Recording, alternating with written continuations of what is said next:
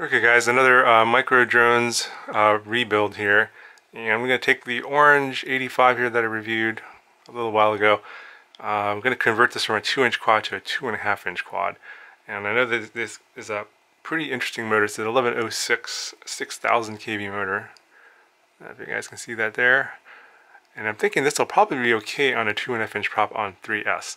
So I'm going to take all of these parts out of this frame, FPV receiver, everything. And I'm going to move it over to this frame here. This is the Kenny 110 from Air Arsenal.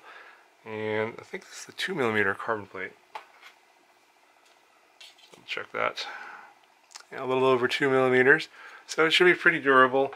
It's got, these thicker arms here. And I think this is typical of the frames that come from Air Arsenal. I think he tends to like to build the arms with the ESCs on the arms instead of using the 4-in-1 ESCs, but this one, the Orange85, happens to come with the 4-in-1 ESC, so we're not going to see any ESCs on the arms from this one.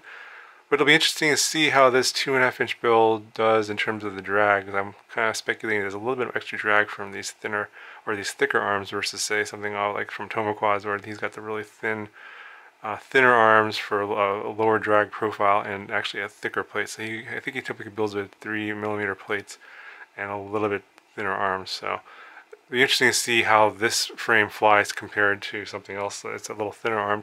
It comes with a TPU canopy or pod, which is kind of nice, and so it's going to give really good protection to the electronics and the camera. I'm going to have to convert this circular polarized antenna to this linear whip antenna, and he's including this as well, so it's a nice little added bonus. You can typically get these for, it's not too much, for like $5 for a few dollars from Banggood, but it's nice that they include that. But when you convert these circular polarized antennas to linear ones, you typically want to get that antenna far away from the top of the quad, so that it's, when you're flying away from yourself, the carbon plate isn't blocking your video signal. So I'll probably show that when I do the build for the camera portion later. Okay, so I got all the electronic components removed from the Orange85 frame. However, I'm running into a little issue here with the Kenny 110. Putting the stack here with the 4-in-1 ESC and flight controller stack into this frame is an issue if you're going to be using the TPU canopy, because there isn't enough space here for the electronic components to fit and actually mount the canopy on top of this frame. So, and I think that's by design. When you use the 4-in-1 ESCs, it increases the height of the stack here.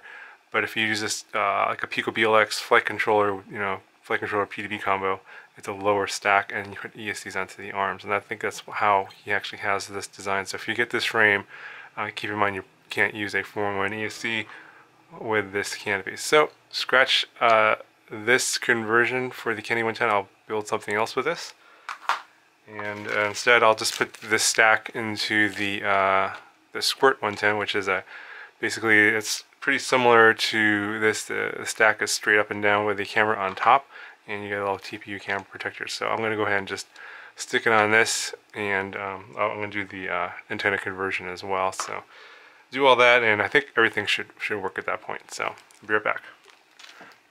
Okay, so here it is, all assembled with the parts from the Orange85, and the only thing that I needed to do was I needed to get a longer nylon screw that goes all the way through to this little hex standoff here that goes into this pod. That's the only thing that was really different. I'm not exactly sure what the length of that screw was. It was, I think, maybe about 2 centimeters. It was a pretty long nylon screw. I had one of those in my just parts bin that I had just lying around. But you'll need that to get that all the way through, or you need to somehow figure out a way to get a screw through to the pod over here. And you will need the standoff here to get the receiver in there. So I put my FlySky receiver underneath the pod.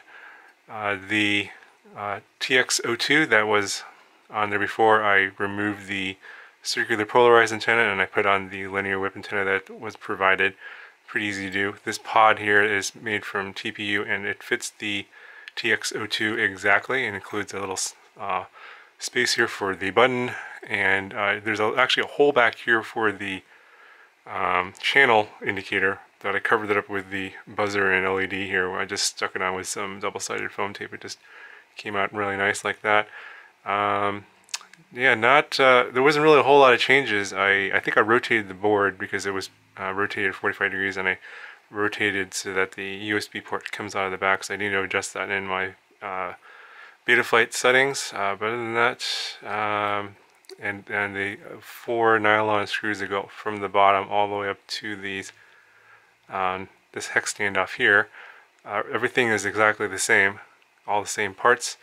But now I'm using the Realacc 2535 props instead of the 2-inch props, so I can now probably run this on 2S no problem for MultiGP racing, and I can probably also do it on 3S as well. So I'm going to be testing both of those in later on in this video. You'll see some flight demos of that. Let's get a weight measurement of this. I want to compare it to the Airblade bolt that I just built. Okay, so this guy comes in. It's about 71 grams almost. There's the Airblade bolt. Pretty similar in setup. And this one's about a gram more, 71.9, 70.9, 79.9. So pretty close in weight for these both. And but this Airblade bolt is 90 millimeters motor to motor, and this is 110 millimeters motor to motor. You can see that it's a slightly bigger frame. Okay, enough talking about this. I'm going to go ahead and roll some flight footage for you. Let me know if you guys have any questions about this, and I'll talk to you guys in the next video.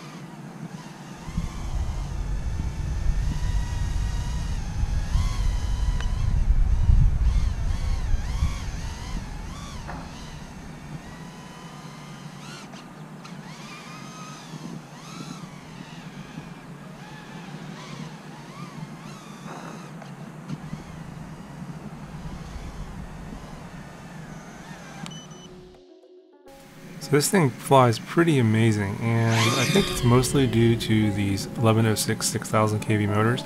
They were pretty good on 3S on a 2-inch prop, but it was kind of heavy with the prop guards on the Orange85, and even with the prop guards off, it didn't really fly that well because the bottom plate without the prop guard was kind of flexible. It was only 1 millimeter. This frame was much stiffer, and with the 2.5-inch props, even on 2S here, it was flying really well. Now, as I said, it has a lot to do with these motors. They're 1106 6000 kV motors, and if you're doing a build, I would suggest definitely looking into these. I think they were about $7.89 when I last checked, and actually they went out of stock, and then they came back in stock, and I bought a few more sets, and I told a bunch of people on Facebook to buy some. And I think they're probably out of stock again until probably end of June, but when they come back in stock, I would highly recommend buying these because they're a pretty inexpensive motor and they have really good power even on 2S. So if you're thinking about doing multi-GP builds and 2.5-inch props, this is a good cheap motor to get. It flies really well, has good power. As for the frame, I have nothing but positive things to say about it.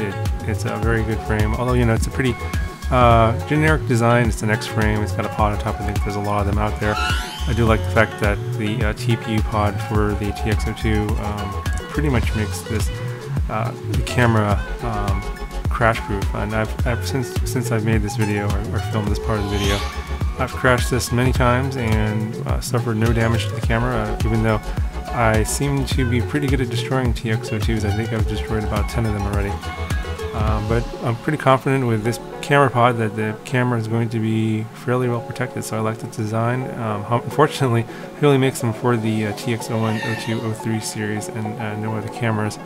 I did suggest to him that he may want to consider making a pod for, like, say, the CM275T or some of the other popular cameras out there, but the other cameras don't fit this one, only the TX02 or TX01, 02, and 03.